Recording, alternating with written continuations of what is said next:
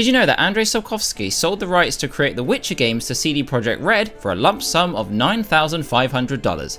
A little bit awkward considering the series has sold around 75 million copies. Sapkowski didn't have any faith that the games would make any money, so he asked for a lump sum payment instead of a share of the profits. In a 2017 interview with Eurogamer, he said, "They offered me a percentage of their profits. I said no, there'll be no profits at all. Give me all my money right now. The whole amount. It was stupid. I was stupid enough to leave everything in their hands because I didn't believe in their success." Realizing his mistake, Sapkowski's lawyers argued that the deal was for the first game only, and so he asked for 6% of the series profits, which amounted to just over $16 million.